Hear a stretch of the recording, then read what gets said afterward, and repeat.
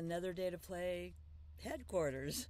Well, actually, it's right here in my travel van where I'm spending a lot of time traveling these days and really, really enjoying it.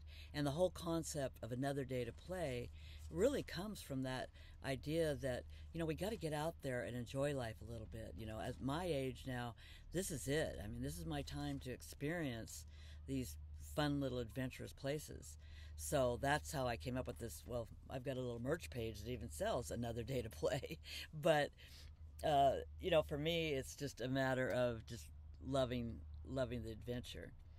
As I got through the whole COVID thing and started coming out and getting a little bit more creative, I realized that my life became, like you'll see on my website or on my YouTube channel, a lot of different little nuggets, the healthy group that we got together and committed, that's the big word, committed to some weight loss and committing to some business owners.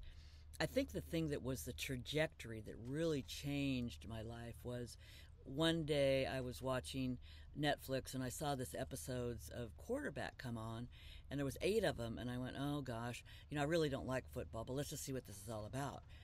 And lo and behold, from that, it touched me in such a profound way that I realized that as people, as humans, we kind of had that mindset of a quarterback. They are disciplined. They're working on their fitness. They work on their brain power.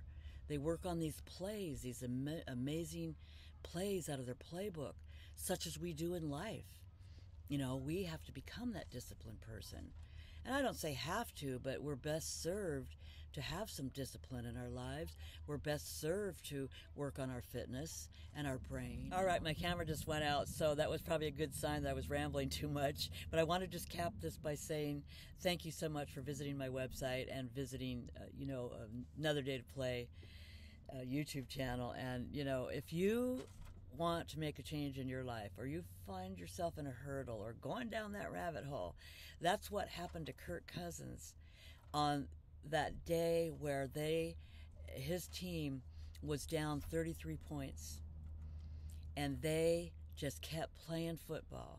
They kept playing the game like we do, and they came back and they came back and they came back, and they scored something like 36 points, won the championships, and they went down in history as the biggest comeback in NFL history. And so I know that we can do that. If we're spiraling down or something's taking us, or maybe if we're at the top of the spiral and we want to stay there, then let's stay there. But it's that mindset that'll keep us there. So, like I said, I don't want to ramble too much here. This is just a short video for you, but get a hold of me and let's do this together.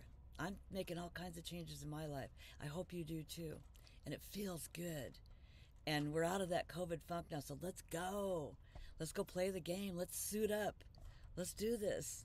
And thank you once again for joining me here on my website or YouTube channel, or any of my social media sites.